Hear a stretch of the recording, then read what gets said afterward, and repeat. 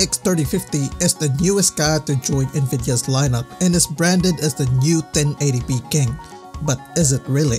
Today we're going to test the raw performance of the RTX 3050 in Warzone. For this test, we'll be running competitive settings at 1080p and 1440p, and to make things realistic, we'll do DLSS settings as well. And as always, I'll break down everything and discuss the performance of each segment at the later part of the video. And if you like what we do here in OverseerPC, please support our totally independent testings by hitting that like button and subscribing. Anyway, let's get on with the videos. Let's go!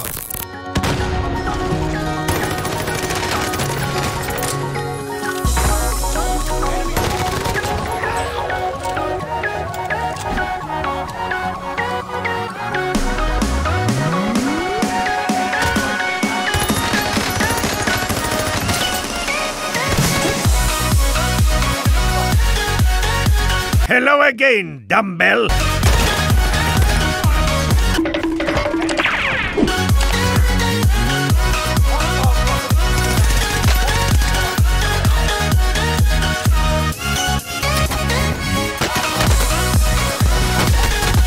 Bruh.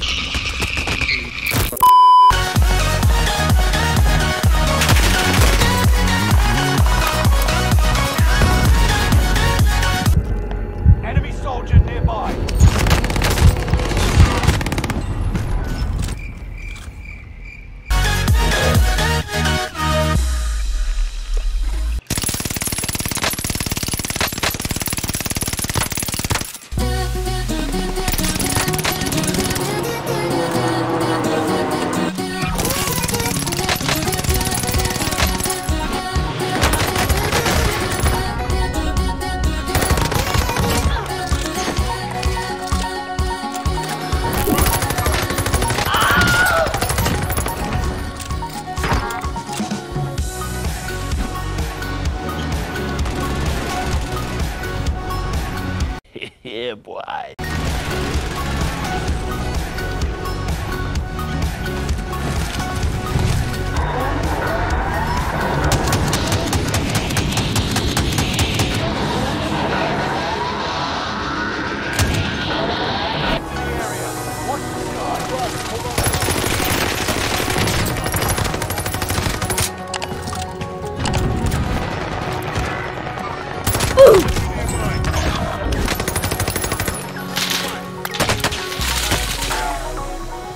Me! Help me! Bruh.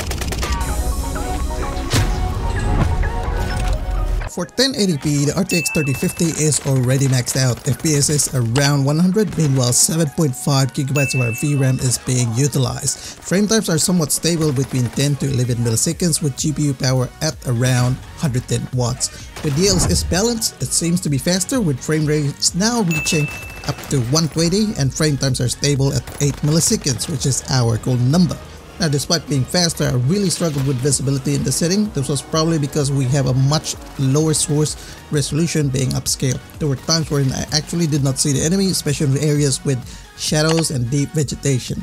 Oh, and one more thing.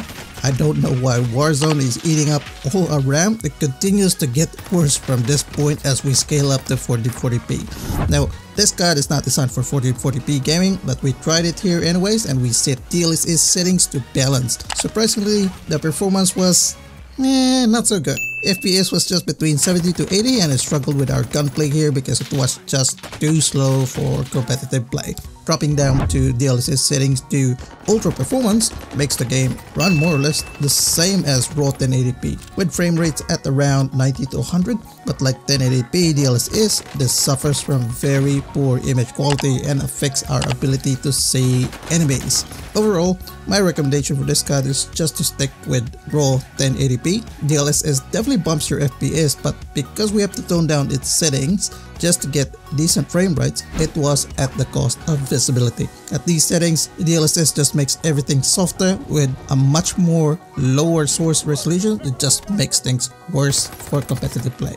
Anyway, that's it for the video, guys. If you like to see streaming performance of the RTX 3050, please click this video right here and I'll see you guys on the next one.